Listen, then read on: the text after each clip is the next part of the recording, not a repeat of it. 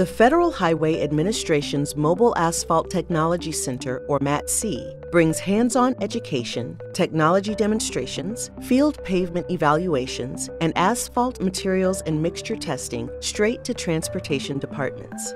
The MATC introduces emerging asphalt technologies into practice, assisting agencies with positive change and promoting innovation within the asphalt industry. This video shows how the Rapid Shear Rutting Test, or Ideal RT, is run in the MATC laboratory on laboratory-prepared specimens. The Ideal RT helps provide an indication of a mixture's resistance to rutting by considering the characteristics of a mixture's strength under a shear load. We'll share some tips and tricks that our crew have learned about the test along the way. There is no federal requirement to use this test. This test is performed on laboratory-compacted asphalt mixture specimens at an elevated temperature, typically 50 degrees centigrade. The goal of the Ideal RT test is to generate a parameter known as RT index that indicates the asphalt mixture's potential resistance to rutting. A minimum of 3 replicates is needed to run the Ideal RT test. Determine the air voids, which typically target 7% plus or minus 0.5% air voids. It is advised to fabricate one specimen initially and determine the air voids. If the air voids are within the acceptable range, continue with the same weight of mixture. If not, then the mixture weight needs to be adjusted. Increase mixture weight to decrease air voids, or decrease mixture weight to increase air voids. Measure the thickness and diameter of the test specimens with vernier calipers.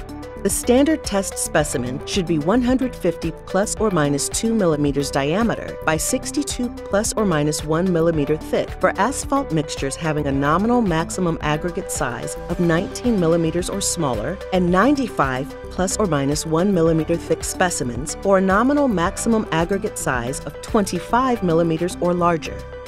If dimensions are not being met, then the gyratory mold and settings on the gyratory compactor should be checked. For best results, precondition test specimens to the target test temperature using one of 2 different methods.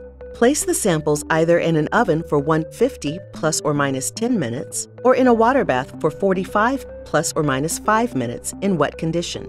Please consult the specification requirements in your state or organization to check which conditioning method is acceptable for the mixture you are testing.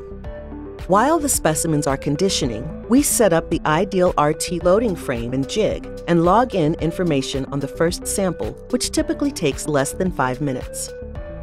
The testing frame device should be maintained and calibrated based on the manufacturer's recommendations before starting the test. Inspect the device to ensure the load cell and LVDT arms are secure and tight. Inspect the loading frame to ensure the surfaces are clean and free of debris. Because many asphalt mixtures can be very sticky and messy, it is recommended to wipe the loading strip and cradle with a cleaning, lubricating spray between each sample tested to remove any asphalt residue. Next, we input the sample information into the software, including the sample ID, diameter, height, and air void information. Run a warm-up sequence as per the manufacturer's recommendations. An important point to remember is to load the specimen and complete the test in under 2 minutes after specimen removal from the conditioning chamber. Place the specimen under the loading frame and align the specimen with the center of the loading frame. The loading frame consists of an upper loading strip and a lower cradle. The lower cradle consists of 2 supports having a curvature equal to the radius of the test specimen. Improper sample alignment can affect the results. The machine imposes a small contact load of 0.1 plus or minus 0.02 kilonewtons in load control with a loading rate of 0.05 kilonewtons per second. Once the contact load of 0.1 kilonewtons is reached, the technician will be prompted to select the yes or no option on the software for the machine to continue loading the specimen at a rate of 50 millimeters per minute.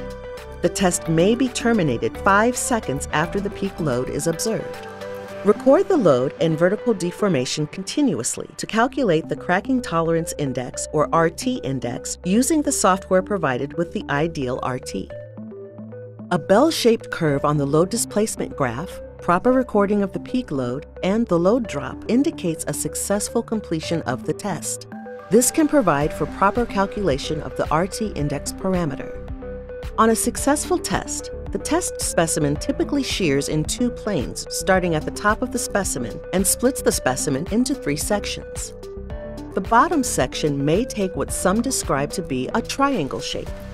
The RT index is reported as the average of the replicates. The standard deviation of the replicates can be used to assess the variability of the results. The RT index is a shear strength-based parameter that serves as an indicator of the rutting potential of asphalt mixtures during the design and production phases.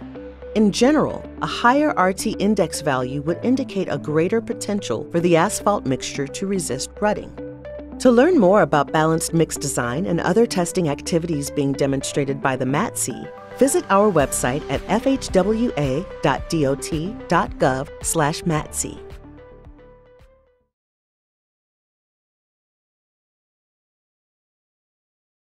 Learn more at www.fhwa.dot.gov. Follow the Federal Highway Administration on Facebook, Instagram, Flickr, LinkedIn, Twitter, and YouTube. The U.S. government does not endorse products or manufacturers. Trademarks or manufacturers' names appear in this video because they are considered essential to the objective of the video. They are included for informational purposes only and are not intended to reflect a preference, approval, or endorsement of any one product or entity. Except for any statutes and regulations cited, the contents of this video do not have the force and effect of law and are not meant to bind the public in any way. This video is intended only to provide information to the public regarding existing requirements under the law or agency's policies.